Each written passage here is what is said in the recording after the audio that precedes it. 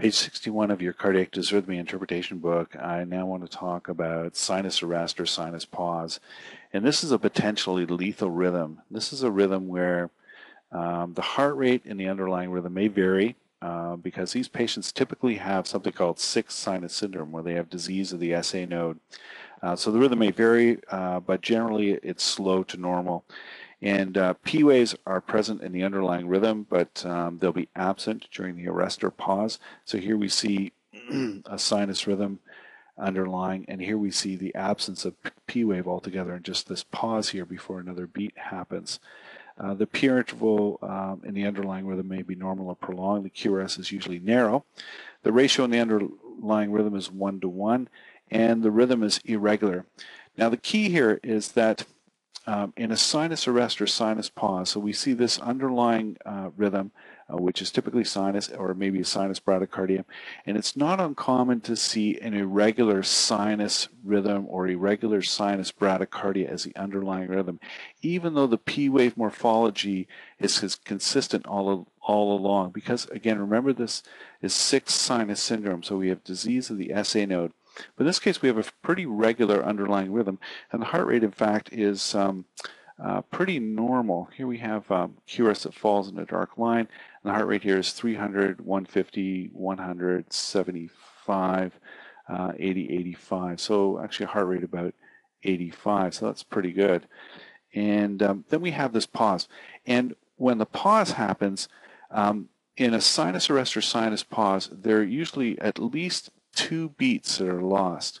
So 1 beat lost, 2 beats lost before the next beat occurs.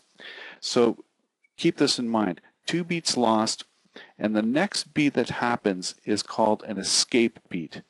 It's an escape beat because the area of the heart that generates this impulse for this P wave here generates it in a compensatory manner. In other words, the heart recognizes that higher pacemaker sites or other pacemaker sites have failed, and some area of the heart then takes over pacing. So this next beat here falls a little out of sequence from the underlying rhythm. So those are 2 key features in a sinus arrest, that there are at least 2 beats dropped, and the next beat, the escape beat, falls a little out of sequence from the underlying rhythm. Now, in terms of clinical presentation, obviously, these patients can present anywhere from relatively asymptomatic to hemodynamically unstable. And what's important to observe and document is, number one, how often do these pauses occur? So the number of times they occur, and how long are the pauses? 1 second is equal to 5 large squares. So here's 1, 2, 3, 4, 5. That's 1 second here.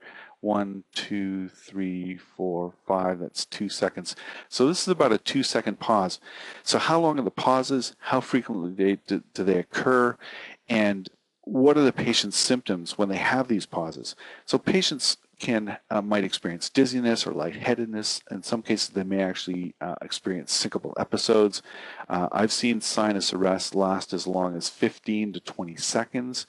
When I used to work as a cardiotech and did Holter monitoring, there were some patients who would have sinus arrest in the middle of the night, so they were completely unaware of it while they were sleeping, and they had sinus arrest of 15 to 20 seconds. That's a long period of asystole before an escape beat starts firing again. So these patients are candidates for an internal pacemaker, and in the field are candidates for transcutaneous pacing.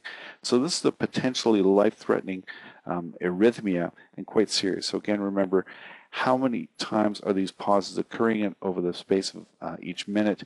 How long are they? What kinds of symptoms do the patient present with when they have these sinus pauses?